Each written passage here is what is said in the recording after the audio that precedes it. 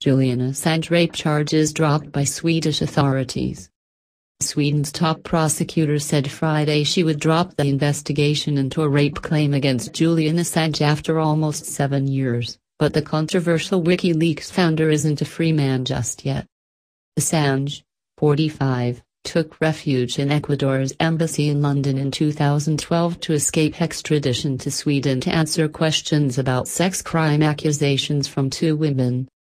He has been there ever since, claiming officials could ultimately extradite him to the United States. Friday's announcement meant Assange no longer was under any investigation in Sweden.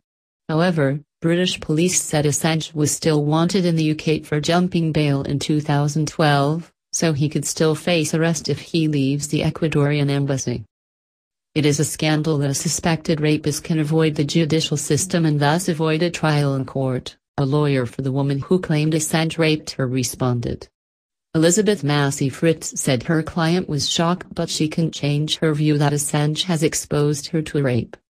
Moments after the announcement, Assange's Twitter account posted a photo of him smiling.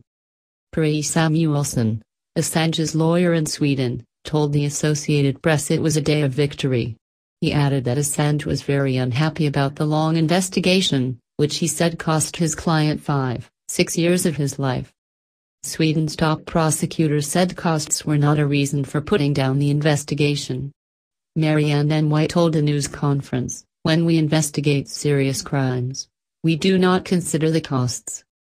Media reports in the U.S. said prosecutors were preparing or considering charges against the anti-secrecy group WikiLeaks and Assange for revealing sensitive government secrets.